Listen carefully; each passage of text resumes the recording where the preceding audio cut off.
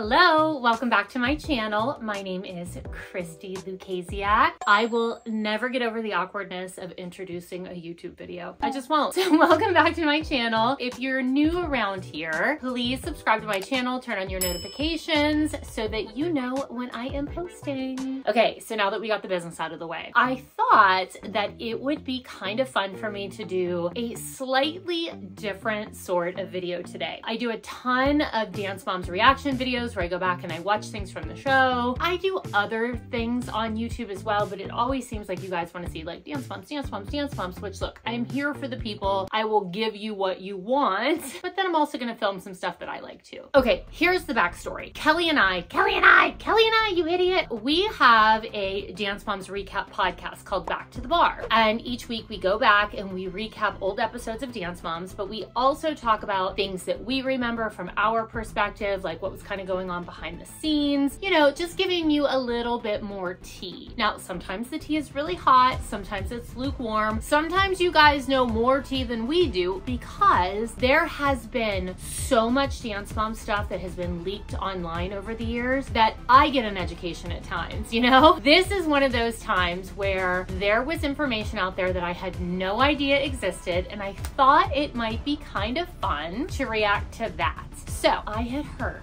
that there was a list out there from an old production meeting of dance themes on Dance Moms. This is for season 5, and I have to tell you, this is the season I did not come back. Like, I left season 4B. These are dance themes for season 5A. This is all online, so I'm not like reviewing anything super scandalous or, you know, confidential. This was actually online. I think someone had actually bought maybe some production notes and then they posted it online. So quick Google search, I found it, and I have never seen this before until I printed it out this morning. So I thought it might be kind of fun if I went back through and reacted to dance themes that never were, if you will. I do believe at least one of these actually ended up being a dance. Now remember, this is season 5, so I did not come back and I did not watch the show at all. I barely watched the show when I was on it. I would go back and I would watch the episode if I was tweeting live for the network, but I didn't like randomly watch Dance Moms, and I certainly haven't watched it since. The only time I see Dance Mom stuff, honestly, is on social media when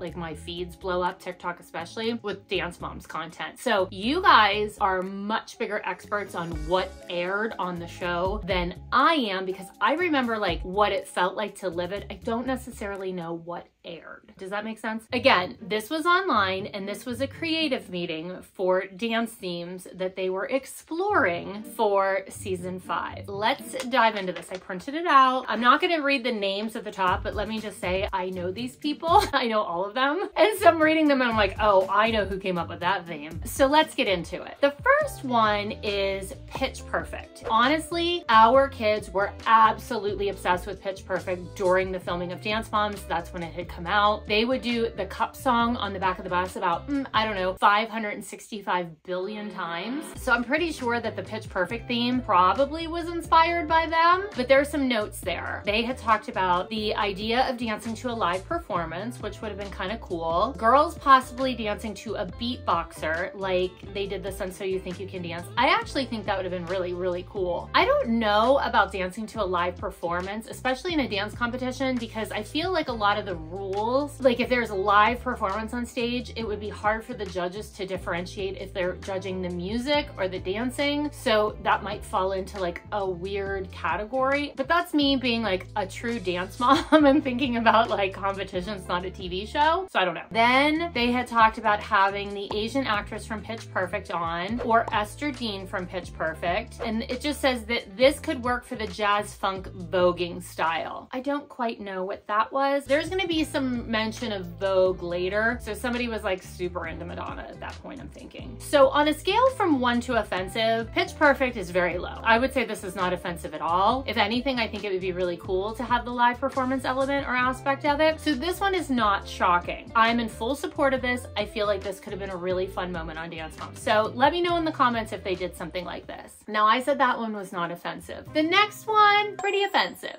It just says something with a cross. cross. And then it goes on to give extra notes. Here's my kitty. Say hello, you're making your YouTube debut. You can sit here. All right, so something with a cross. And then it goes on to say exorcism, something offensive, possibly license a prayer.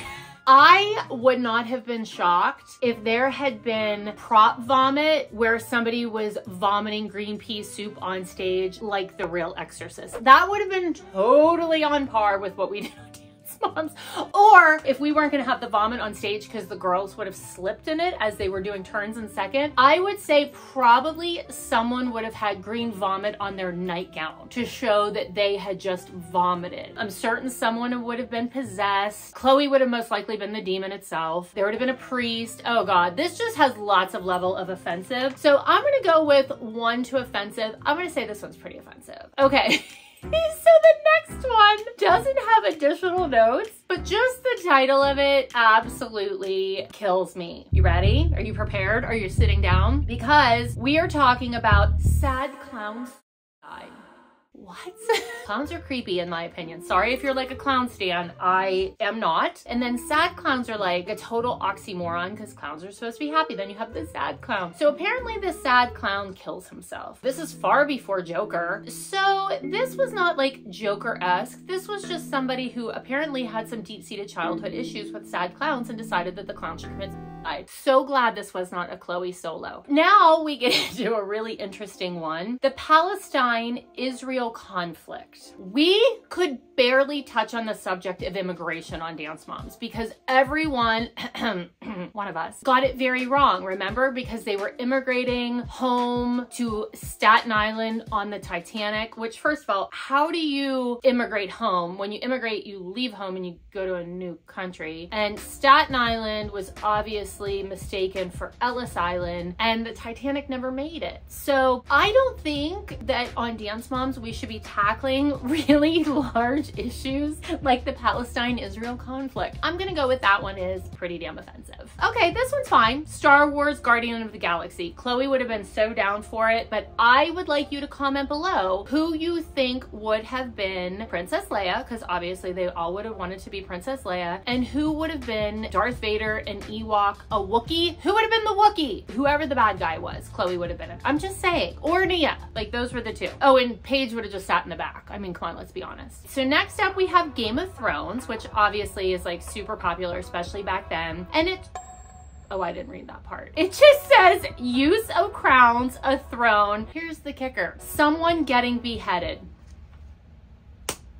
Okay. All I'm envisioning is Mackenzie holding like a mannequin head off stage, and when the beheading happens, her throwing it across the stage and it rolling, and then if you tripped over the head, you were at the bottom of the pyramid. I'm just saying, I think that's how that one would have played out. Then we have the plague. Would there have been like mosquitoes? Would there have been like rats? Because like rats and mosquitoes were big causes of the plague. Oh God, there's a season 9 of Dance Moms coming up. I bet there's a COVID dance. I'm just thinking. This one's great. We have child obesity, and it says possible overweight dancer. You couldn't get away with this in 2023. You couldn't really get away with this in 2014, and that's very offensive on a lot of levels. Okay, so then we have a crush, which is the notes, good opportunity to bring in story about girls and girl crushes. Then later on, it does go on for lesbian marriage dance. So apparently they were really pushing the girls having crushes on each other narrative. I mean, okay. All right, then we have cancer ward. I think they did something, not maybe a cancer ward, but the waiting room. I think season 5 nationals, which I know a lot of people love that dance. So maybe that like became, the cancer ward became the waiting room, because maybe cancer ward is a little offensive. All right, Freaky Friday. This is actually cute because the girls act like their moms, except it has highlighted their worst trait, physical or mental. So I'm assuming Abby would have put like a chicken beak on Chloe or something to talk about my nose, because she always like wanted to go straight for my nose. That one would have been fun. Then you have Madonna voguing. You know, if you guys know the iconic Madonna video, like in the black suit, I would have loved this number. And then we have the final one that says number with a live animal.